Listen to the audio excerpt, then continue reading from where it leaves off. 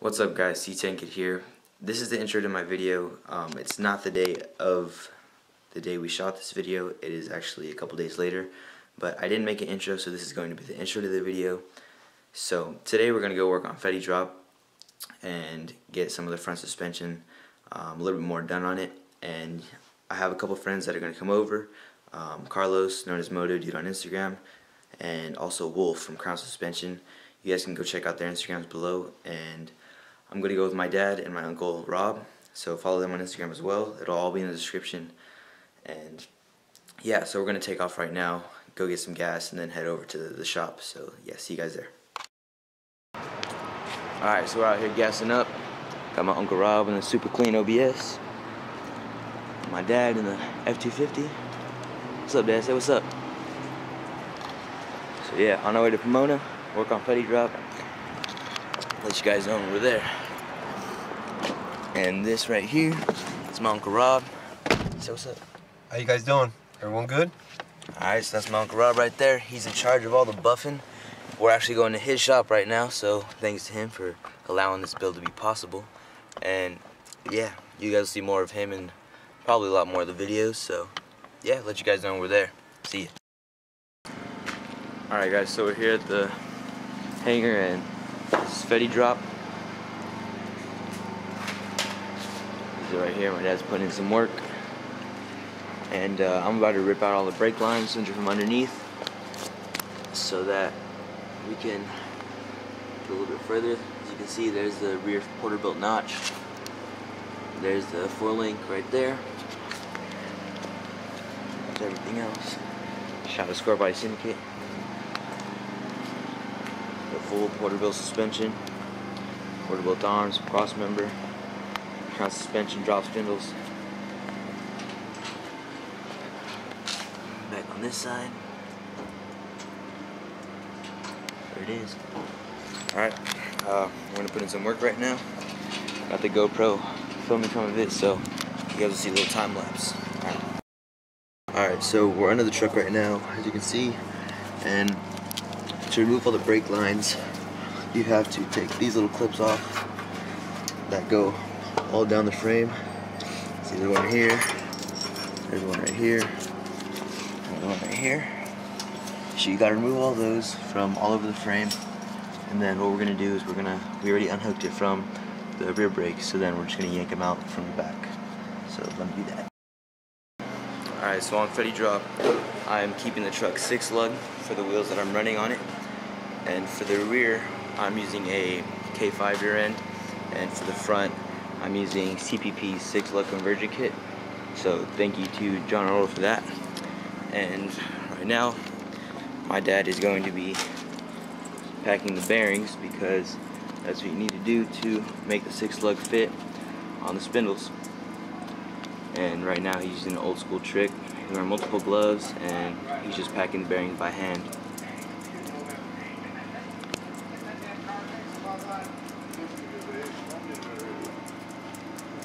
He's just using some Master Pro grease, high temp disc brake. So as you can see, he's just kind of shoving the grease into the bearing itself.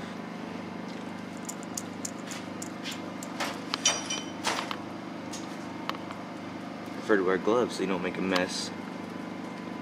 So then he comes back to me later on the day after lunch. See the grease coming through? Mm-hmm. Like you said, you gotta make sure it comes through the other side of it so you know it's fully in there. Knock, knock. What's up, Brandon? Hi. I got something hurt. Wah, wah, wah.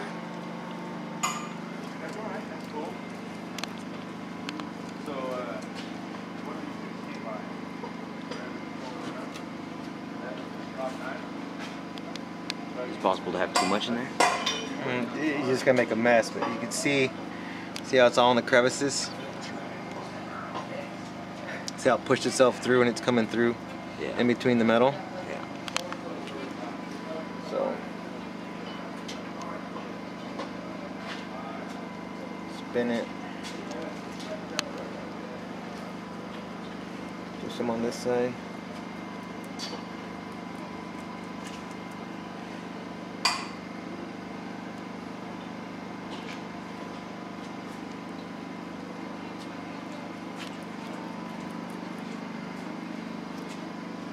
Not the cleanest.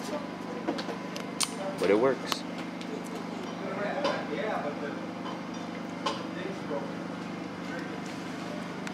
Then once you do that, you gotta hammer them in. You'll see him do that right now.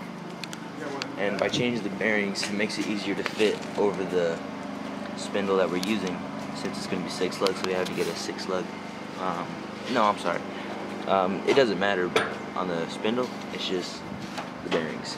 So we're changing all that right now. And yeah, throw the seal in there. Hammer it down.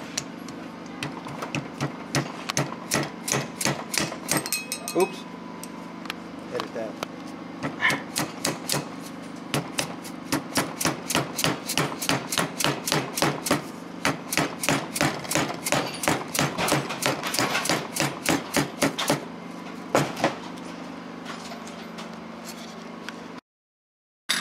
So CBP's 6 lug conversion kit comes with all the bearings and dust caps and all the hardware you need for it.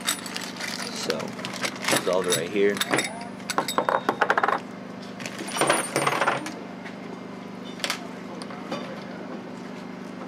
We're just gonna put them on. For now, we're not gonna put the dust caps on just yet. So that seal on the backside, that'll hold that bearing, no problem, it won't fall out. But this one you gotta pay attention to, because the only thing that's gonna hold that bearing in will be the washer and the nut. Okay. And this way.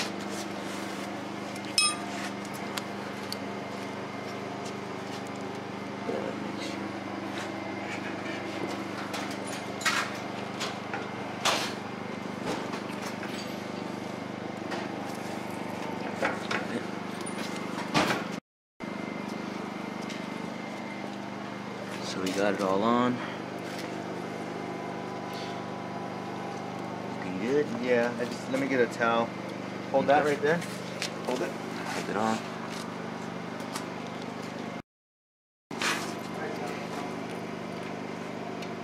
And there's also this groove in that washer. So that'll sit. Okay, so the groove so the washer doesn't spin. Yep. And you put your castle nut on. See that hole in the spindle? So you'll tighten this down. Once you get it tight, you want it snug so that the rotor will spin, but doesn't necessarily stop.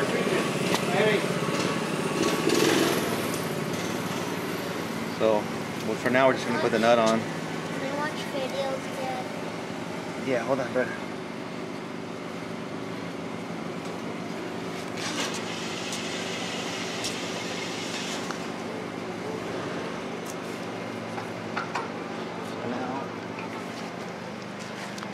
Now it's a 6 lug. Dang, now it's a 6 lug. Look at that. We'll put the cap on and stuff later. For now, let's just get it greased. I like it. So let's throw the bag in, huh? Yeah. This side. Yeah, so now we can install the bag since we got the hub on.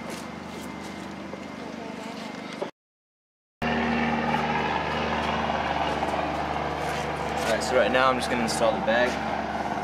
So we need 3 bolts in total. 2 for the top, 1 for the bottom.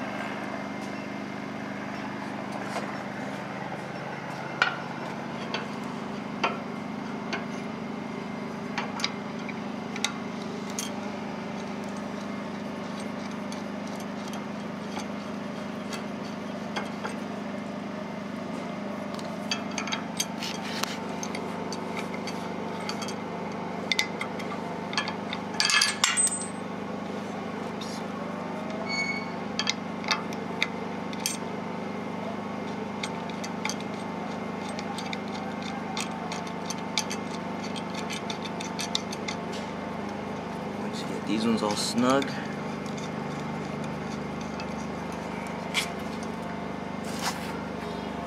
Grab the other one.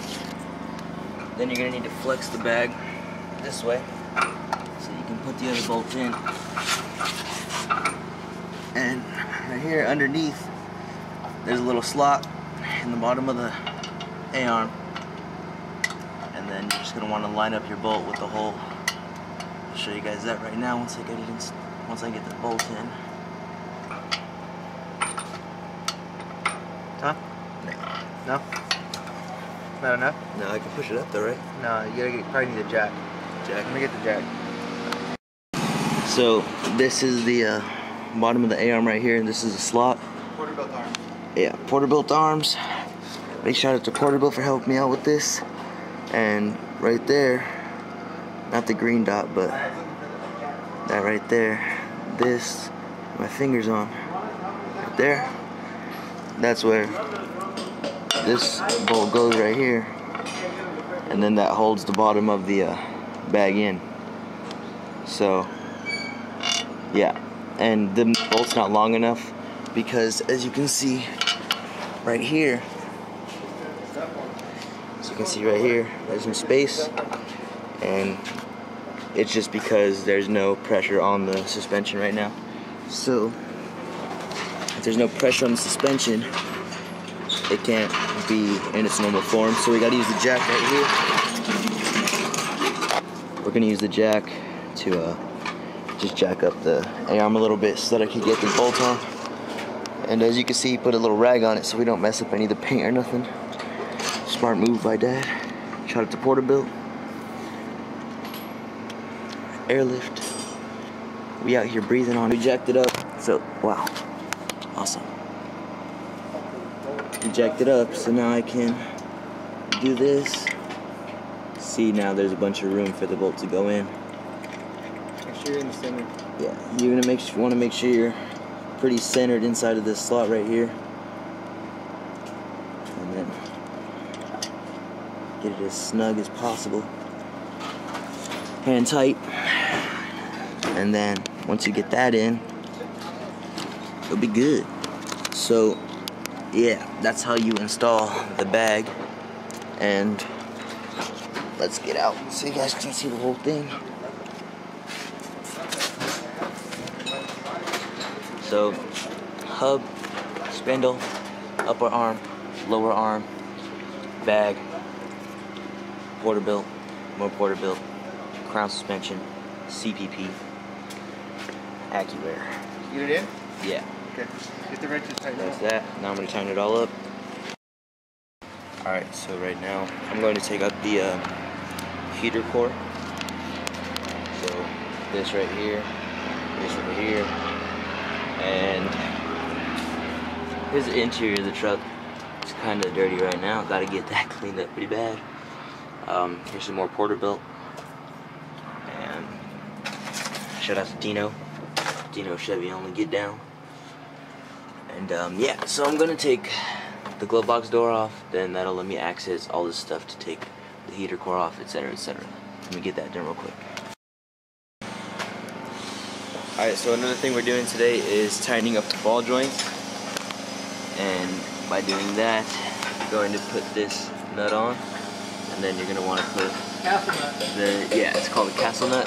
And you're going to want to put this pin in here. This pin's going to go through. You're going to make sure you tighten it so you can see that little hole right there. And you're going to slide this through like that. Make sure it goes all the way in.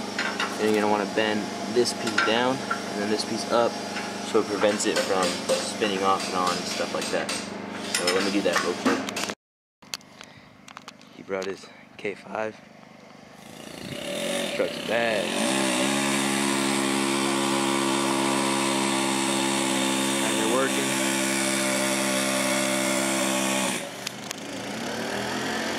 This is crown suspension. He's the one that helped me out with my drop spindles. So, yeah, this truck's outrageous. It's my first time seeing it topless. Normally has the white top on it. You guys would see. Go check out his Instagram, crown suspension or Wolf Designs. It's all him.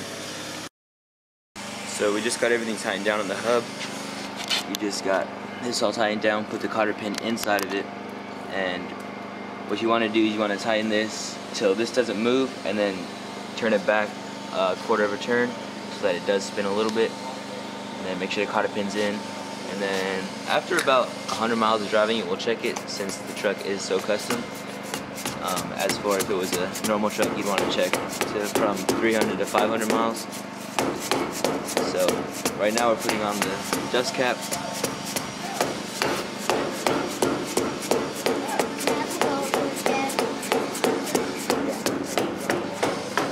And as for this side, gotta do the same thing. So front end's looking pretty good. Liking the way it's looking. So this is what it looks like complete. I'm gonna put the wheels on there. Probably the next video or next 2 videos. So yeah, got that stuff on. Then a little later we're gonna put this is my gas tank, and then this is my AccuAir. So I'll do another video on my AccuAir, talking about it, and then another one installing it.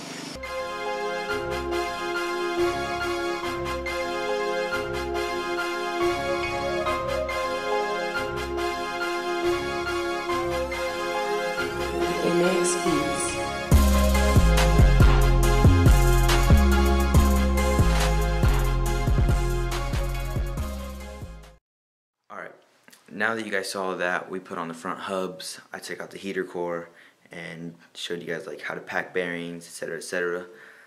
So I just wanted to say thanks for watching, and I really appreciate all the support I'm getting. I recently hit 100 subscribers, and I think I'm at 125 right now. So I keep growing, so thank you guys for that. And me and my dad recently made some of these. So big shout out to my dad for helping me out finding out how to make these. But they are fettydrop banners. They're 1 foot high and 2 feet wide. So let me know in the comments below if you guys would be interested in getting yourself one of those, because we can make them to sell. So if you guys want some, comment below, and if I get enough of you guys that want some, then we'll definitely make a run of them and send them out to you guys. Comment below, and hope to see you guys in the next video. Videos to come soon are AccuAir review and hopefully install.